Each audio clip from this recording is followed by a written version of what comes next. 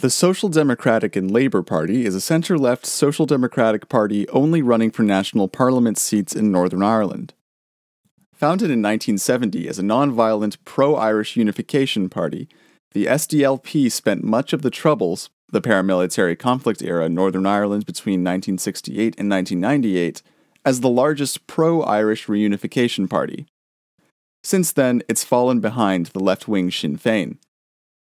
The party lost its representation in the UK Parliament in the 2017 general election, the first time since 1974.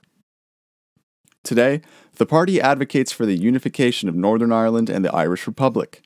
The SDLP advocates for Ireland to remain in the European Union through holding a second referendum. The party opposes any Brexit deal which would place a hard or physical border between Northern Ireland and the Irish Republic. Alongside the UK Labour Party, the SDLP is affiliated with the centre-left S&D group in the European Parliament. Moreover, the party is affiliated with the Transnational Party of European Socialists.